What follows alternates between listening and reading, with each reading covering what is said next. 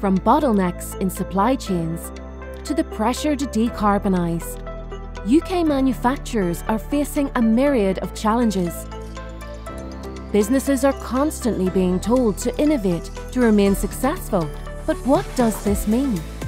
Innovation is a process that helps businesses examine their operations, services and products, and identify ways to improve them. Part of this process involves companies exploring the use of smart technologies to add value. A smart technology could be anything from robotics to reduce quality errors in the production line, to virtual reality for more efficient training and skill building.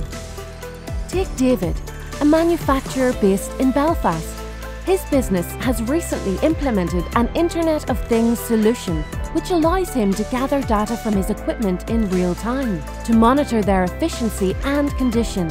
He's also getting advice on how machine learning could help him better predict shocks in his supply chain. And, with the help of a local 5G testbed, is trialling how a 5G connection could make these technologies even more powerful.